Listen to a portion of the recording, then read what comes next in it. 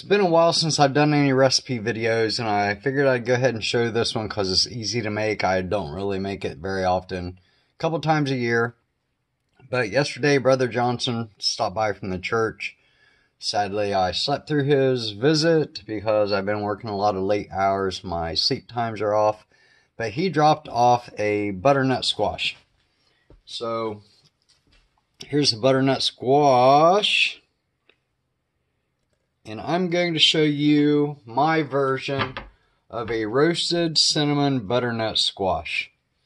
So in order to do this, we all know that when I do recipes, I will tell you an amount, but I usually don't measure it. But you're going to start out with a bowl with a lid, and you're going to put about 1.5 tablespoons of olive oil in there.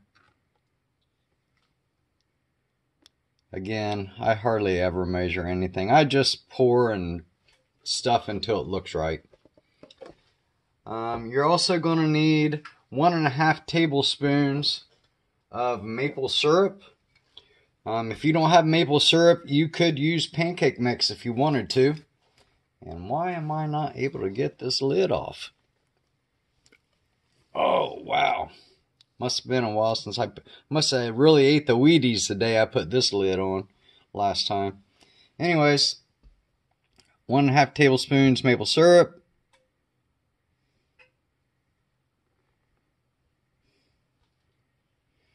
I like maple syrup.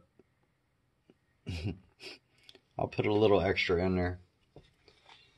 Then you're going to need about 1 3/4 teaspoons of salt.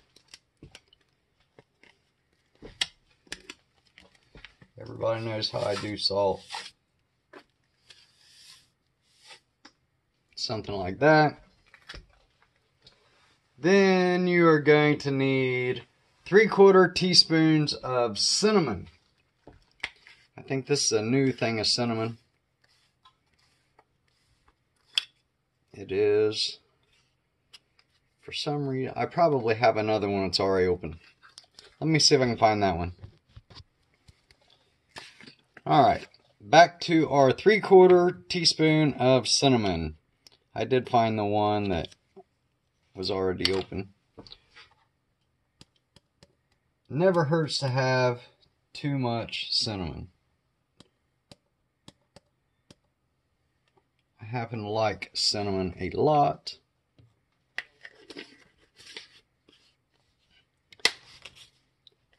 Then you're also going to need some black pepper. Now I'm using peppercorns, which is kind of a mix of pepper. You can use just straight black pepper if you want. It's entirely up to you. You could leave the pepper out if you wanted to. You don't have to make this the way that I do. Alright. Once we have all that done, the next thing we need to do is get our butternut squash cut up, and I'll show you how to do that. Just leave this sit right there. One thing you might want to go ahead and do right now is set your oven for 400 degrees. Preheat it. So I went ahead and set that. And let's get this butternut cut up. Alright. So normally the way I start with, or the way that I cut butternut squash is, I lay it down on a cutting board. I cut it lengthwise in half, and then I cut the halves in half. And then I just kind of use a spoon or a knife to kind of like scoop it out. I don't really get fancy with it because I just like to eat it. I don't want to look at it and think it's pretty. Let me see if I can adjust this camera a little bit. I'm kind of actually cooking something in the Instant Pot, so it makes it kind of hard for me to do stuff like this. Anywho, I'm going to go ahead and cut this in half.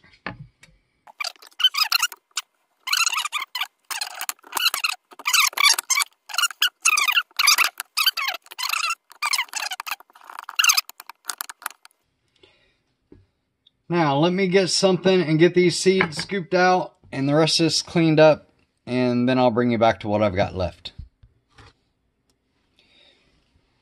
Alright, so you can now see that I got rid of the seeds and most of the stringy stuff in there.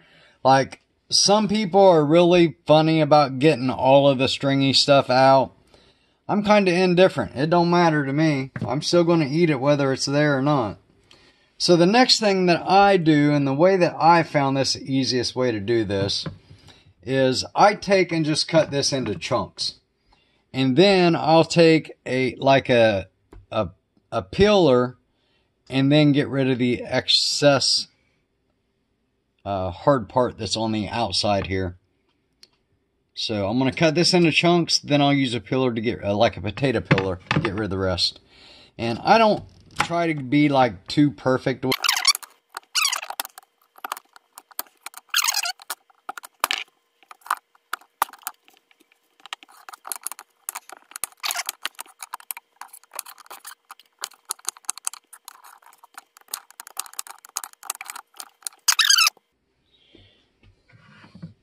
Like I said, I use like a potato peeler. And this comes off pretty easy that way. That's kind of the way I've always done it. See? Usually what I do, I cut that rind off of everything, then I give it a quick rinse under the water. So let me get that done, I'll bring it back.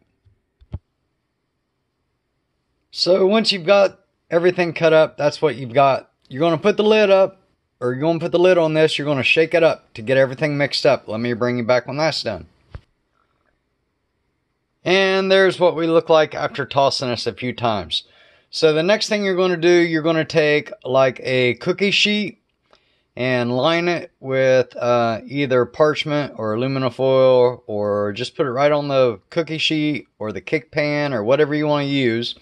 And then you're going to stick that in the oven, 400 degrees for 10 minutes.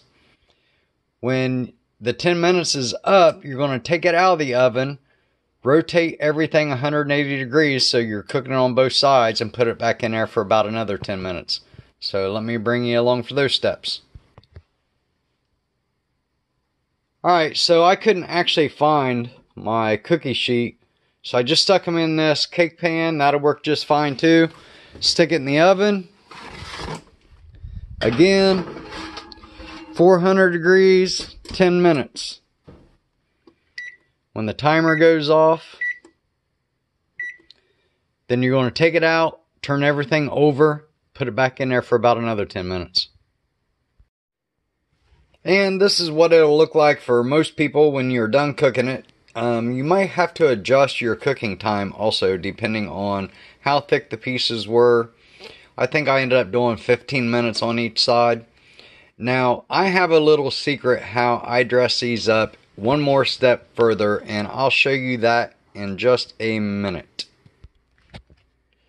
And this is my secret that makes this over the top. This is plain cinnamon and sugar like you would put on toast. And this is a meal that I just made. Basically, I just sprinkle a little bit of cinnamon sugar on top of this. Just like that. So, hope you enjoyed this. As always, thanks for watching. God bless you. God bless your families. God bless your homesteads.